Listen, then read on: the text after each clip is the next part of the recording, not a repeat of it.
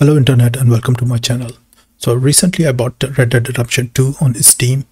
It was on sale, but I tried to install it and run it. I faced a very unique problem. The game will start to launch, but it will fail to launch. It will just disappear without any error. So if you are in the same situation, watch this video till the end. This solution worked for me and hopefully it will work for you as well. I will just fast forward it a little bit just to show you what happens when I was trying to launch the game. The launcher will load perfectly. It will stay that way for a few seconds, probably a minute, and then it will just close, shut down without any error at all.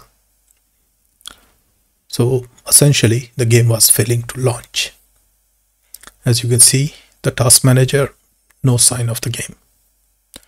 I tried different techniques, different solutions are available. One was registry edit. I tried that. Some users recommend uninstalling OBS. I didn't try that, but this solution worked for me. It's very simple. Go to Documents folder, find the Rockstar Games folder. Here you have to go to RDR2 folder, and you should see here a folder called Settings. If you don't see it, you can create one.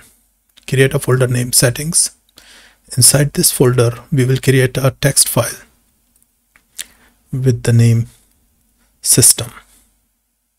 So just click the new text file, call it system. We will have to change the extension later, but that bit we can do it afterward. Then you have to go on this web page, rdr2.forceflow.pe. I will leave the link in the description. So once you go into this web page, you will see this window, two panels completely empty. So on the right panel, on the left panel, click load example. Here select all the text, copy it, and now you can open your system.txt file and paste all the text here. In this file we need to make two minor modifications. The first one, at the bottom of the file you can see the graphic card name. My graphic card is 2050, so I will select this and change it with 2050. The second change is up in the file. Here you have to look for a text called API K settings API Vulkan. Instead of Vulkan, type DX12. That's all. We can save this file and close it. Now you have to change the extension. It's very simple. Just click rename, and instead of TXT, type XML.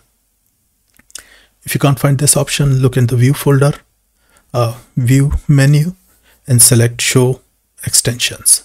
So now these two steps are sort of optional. I run the Steam as administrator. Wait for the Steam to load. And once the Steam is loaded, I also run the Rockstar game launcher as administrator.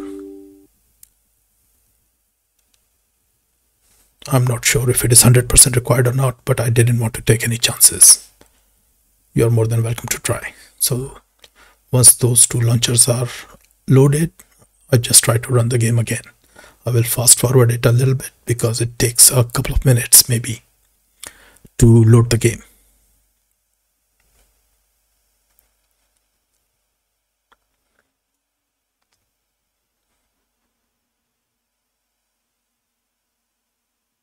There you go. So the game can finally load.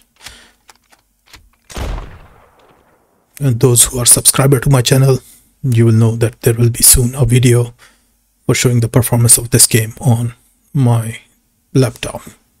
So please do subscribe if you want to see how it performs on 2050. I will change the settings later. Let me just run the game just to show that it really works